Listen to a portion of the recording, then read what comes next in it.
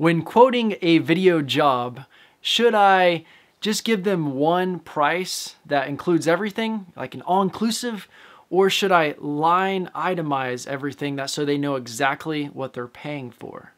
Let's talk about that. I'm Chase Turnbow, and I help people build successful video production companies.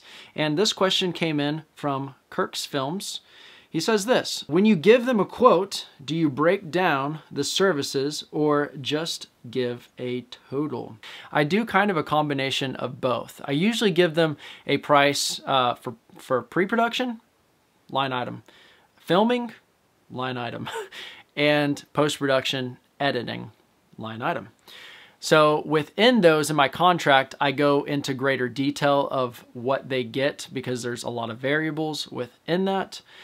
But I don't want to get crazy on telling them how much it costs for every single little thing, because you don't want to get into a spot where they're trying to negotiate every little thing.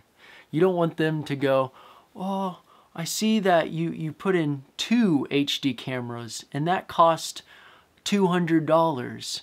Well, what if can we get the same quality with some reduced cameras? Or you don't want to get into that back and forth.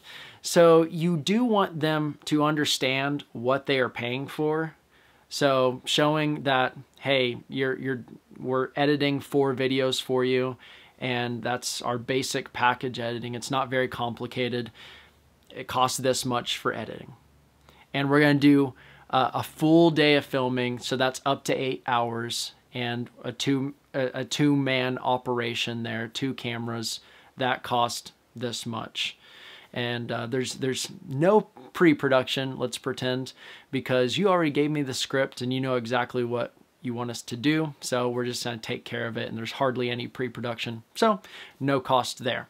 So you can just have 2 line items basically that have the details in there, but you have just the filming price and the editing price equals however much.